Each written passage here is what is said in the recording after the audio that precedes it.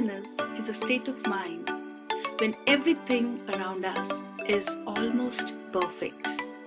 Great job, wonderful family, great co-workers, amazing kids, amazing friends. Everything is just like a picture postcard. We feel high sense of achievement because all things are going as we planned them, as we dream of. These things make us feel accomplished as a person and give us higher motivation to perform and give our best. But is it going to be with us all the time, for a long time? The answer is yes, it can, if we think of it in that manner. It's in our hands how we feel of a situation, what we do to make that thing last for a longer duration of time. We have the key to our happiness. We need to do things that give us joy, that make us feel accomplished. Try to find happiness in small things, each and every single day.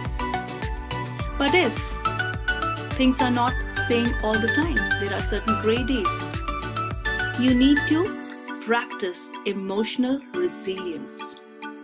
Endurance is a key which will make you survive those gray or challenging times. Life is not a bed of roses.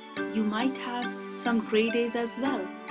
So we need to prepare our system in such a way that we can combat those challenging times with a smile.